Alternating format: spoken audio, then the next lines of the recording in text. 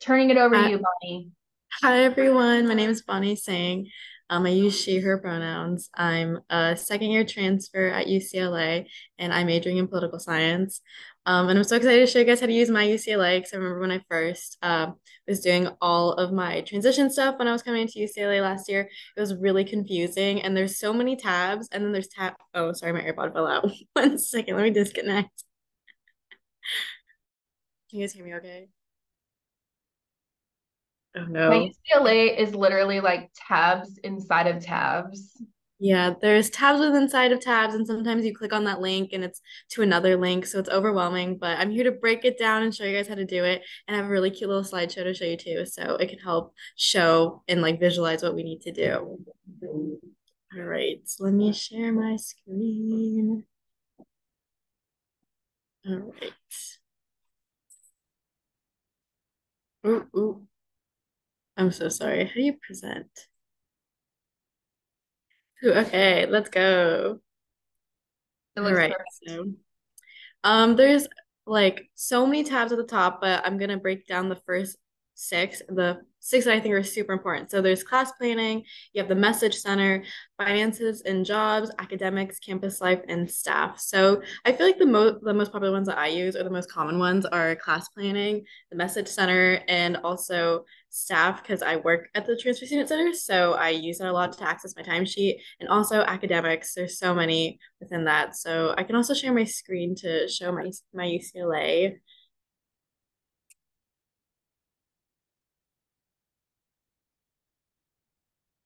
And then the duo push is always going to be there, you guys. Like it's always there. You can never get rid of it. It's like chronic, like it's your best friend. Just don't lose your phone. All right. Okay. So this is what typically my and everyone else's my UCLA looks like. So you're gonna have like my features, faculty, classes, academics, staff, finances and jobs, campus life, and other student services. I know other student services and it's like boom, everything and everything is in there. But classes is you'll use it for registration, you'll use it to like check course description, enrollment actions. So, if you're on a wait list, you want to drop a class, add a class, everything and everything's there. You want to check your unofficial transcripts, you need to send transcripts, you're going to do that here too. Also, if you need an accommodation for accessible education, you need to send that to like your faculty and stuff, or sorry, your department that you're in or the class that you're taking. That's how you go through there too. So, and then for academics, this is where you can check your DARs, and for checking DARs is really useful to see like how many units you're away from essentially just getting your degree. So, and the breakdown's really nice. I would show you guys, but I feel like no one needs to see my GPA and stuff. Not that it's bad, anyways, but it's such a nice visual aid. It's like in a cute little like bar chart. It'll be like you have this many credits for your major, this many for your GEs and upper division electives, and also because we're transfer students, it shows all of your transfer credit too that you have done for your low division preparatory work. So it's really nice. And then also appointments is a major one. So I remember in Emily's session. A student was asking, how can I contact a counselor? And appointments is your way to go. And then sorry, just gonna move this little thing here. And the message center is like if you're contacting someone to ask a question about a minor, major, just basic counseling, to make a Zoom appointment for that counseling, it's all done through here. So I can show you guys how to go about it. It's kind of like yeah, see, it says my minor interest for statistics right there. Um, so we can do ask a question. And the way that's breaking down is kind of nice. So if you have a certain topic you want to ask, a My UCLA feature, and just academic counseling. So for example, let's say I'm a political science major, and then we'll go to poli sci. Perfect. And let's say that my subject is like just like major requirements. And then whatever question you have, I just type it like email format and then boom, it sends. But also if you have like multiple questions, I highly, highly recommend you jot all your questions down, put it into the message box because unlike an email, it gets sent individually to like the counseling end side. So if you want all your questions just answered in one format, I recommend doing that. And then you just hit send. It's really easy. It's a little bit complicated at first. And if you need to like, attach something like the class schedule, you're like, hey, I wasn't sure about this course description or something, and you just wanted more clarification, you can also do that. And then same for like a topic. Within that, there's like some like, academic advising, It's all in there. Add or drop too, if you weren't sure if you should drop this class, add a class. It's a good way to go about it. You have to play around with it too. I think that's my biggest piece of advice for using my UCLA Message Center. It's just playing around with things and figuring out how it best works for you. Um, and then for classes, I feel like everyone's NSA did a great job. Hey, Emily. They did a great job at explaining how to use this, how to add a class, drop a class, and all these enrollment actions and stuff. And you even are able to like calculate your GPA and stuff like that. Um, let's see. And even like there's workshops. So when you first go on like the homepage of my UCLA, I don't know if I'm able to go back here, but there's kind of like a calendar set up like on the right side, and I'll show like upcoming workshops that are there for students. So I think for this month they had some regarding to like research. You can click on that and I'll send you to like a link to sign up for it, and it's really cool. But if you want like the whole breakdown of workshops, you're able to access it there too. And there's virtual counseling and stuff like that. The commencement tab, I'm supposed to be clicking on this very soon. I have not played with it yet, but for graduation stuff, this is going to be your guys' link very soon too. And staff stuff, I fill out stuff on my timesheet. So if you're employed by the school, this is where you'll go. You also have UC Path, but just nicely breaks down things. I forgot what UC Path does, but it's okay. We don't need to know at the moment. Finances and jobs. This is really also important because this is where people are able to access your Bruin bill and your financial aid as well. And scholarships notice, everything is in here. It's a big tab and it can be very overwhelming. But I've personally gone to the financial aid department and they've explained this very well to me and very nicely. So you're able to check like your awards and notices. And like if you want to access more scholarships too, you're able to do it through here as well, just through like the scholarship homepage. You just log in and get on their UCLA information or the login. And it's just like another link in a link, but it's helpful. And then campus life. This is also a lot, but this is where you're able to make, if you have UC Ship or you just have Wave UC Ship, but you still need to make, a healthcare appointment, you can do it through here in this health and safety tab. There's also some social events. I've personally not used this before. But UCLA does use Slack. So within the Slack, you're able to like access everything and anything. So I'm personally signed up for like the Career Center Slack. So sometimes we'll get notifications regarding internships coming up or like job fairs. So within that Slack, you'll just log in again with your UCLA information. And it's really cool. You get to choose what channel they're interested in and join. And you can, however you want to adjust the settings for notifications, you can do that. I always have them on for the Career Center because it's cool that I'm like updating the loop for stuff that's upcoming in the LA area and just job opportunities. Housing is great too. So if you have any question, if you just want to access your housing application or ask housing question, it's great. It just takes you to that link to either email them or call them. Also, voting registration is here. I personally did my voting registration in high school, so I'm not sure how this looks like, but it's cool if you're not registered to vote, go vote, register to vote. Parking application as well. Commuters, they changed the parking rules this year, but last year I was an on-campus student living in the university apartments and I had my car on campus. So I was using the parking application a lot. It will just take you to the parking application and you just, again, everything's through UCLA login, you just log in like normal and you just have to play around with it. Yeah, I'm not sure if I'm talking too fast or anything. Is there any Great. questions? What questions do folks have? The other one I see on here, housing wise, by the way, is, oh, I'm so sorry, is the housing maintenance request. If you are living in university housing apartments or residence hall dorms, you can actually put in your own maintenance request. So if you're like, hey, I'm missing one of my blinds, they can then put it in queue to like come in and fix it for you. So you can lodge your own, or you can also talk to the front desk and they can submit one for you. What was the question?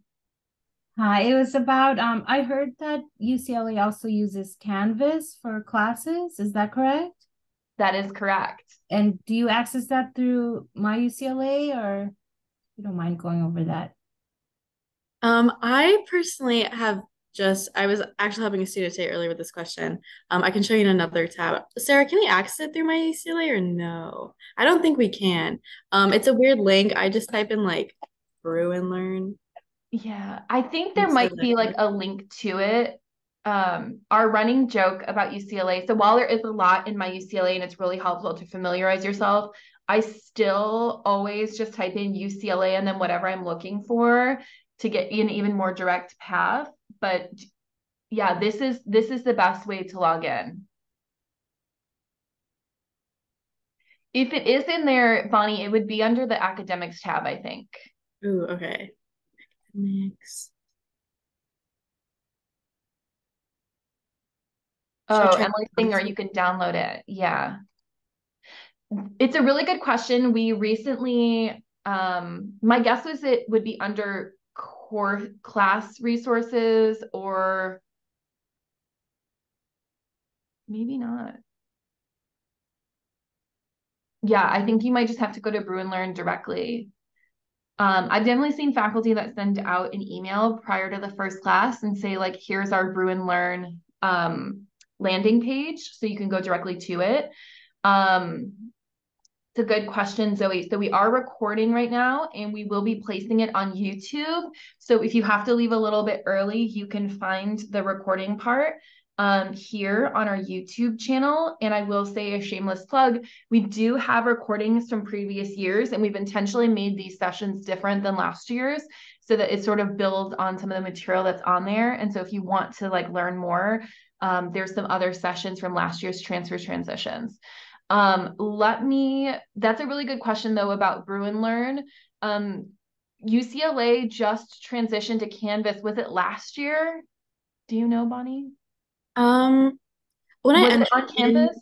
yeah, when I Last entered in my first year, they called it Brew and Learn, but it was like basically Canvas, but I'm not sure why they call it Brew and Learn instead of just Canvas. But the layout's exactly the same as Canvas that I learned like that I was using like in community college and stuff.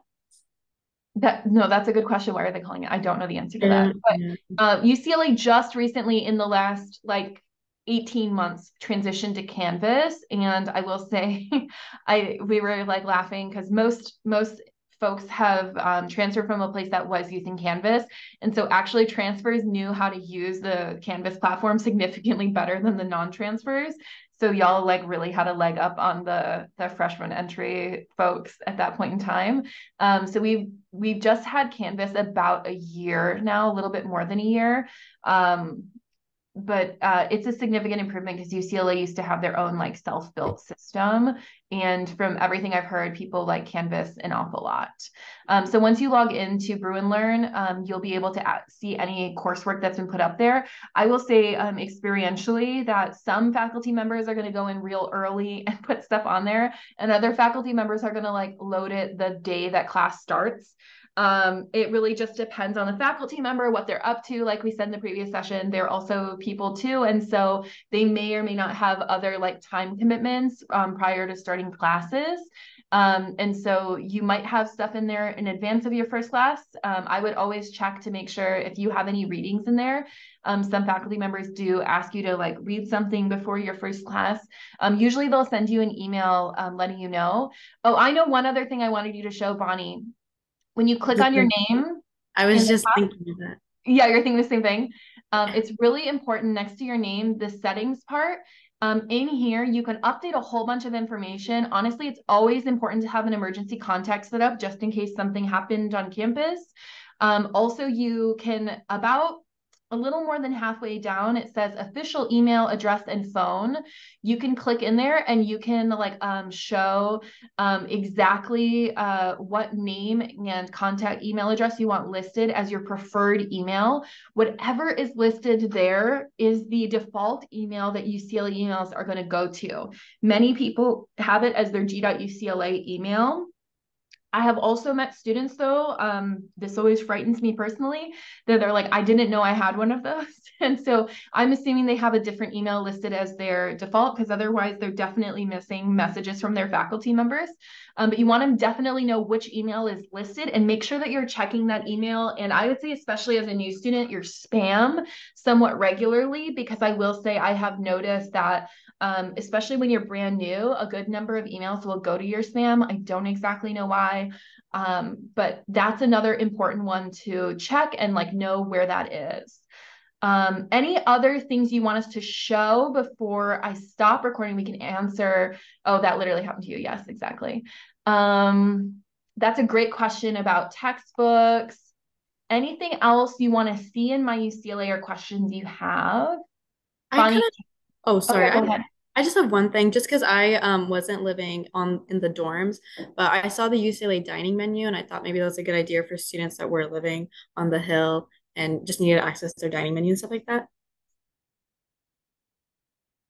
Yeah, do you feel comfortable clicking it? It'll show you Um, what they're cooking okay. today. Oh, I know a weird amount of course it's like no thanks, don't want to show it. I can ooh, tell you, can you just Google UCLA dining menu? yes. If you are living on campus or you have a meal voucher later this year, and then just click the first one where it says menus. My favorite thing about this, and I say this as a vegetarian, sorry, but there's all these symbols. They're at the bottom where it says legend. So if you have an allergy, there's something you don't eat, etc. This is really, really clutch. Because I know if it's got the V or like the leaf thing, I know it's vegetarian. Um, so it'll show you what like the main entrees are. And then if you go up, can you click right below activity level? It says detailed menu. Yes, perfect. So it'll actually show you everything they're making and then click on any one of those items. I don't Ooh, know if let's it'll do show us the pop-up. cilantro rice. Oh yeah, so it'll show you exactly what's in it if you are someone with allergies. It'll show you all the nutritional information. When I used to live on the hill, my partner used to enter all this stuff into MyFitnessPal if there's any MyFitnessPal fans out there. And so you can actually, if you're ever eating in the dining halls, you can look this information up. I think you can also look it up on the same place for Epic at Ackerman if you're eating there, but this is just for the dining hall based food, just as a heads up. But you should be able to link to that through MyUCLA. If not, it's totally Googleable. I'm going to pause recording and then we can take any questions you may have.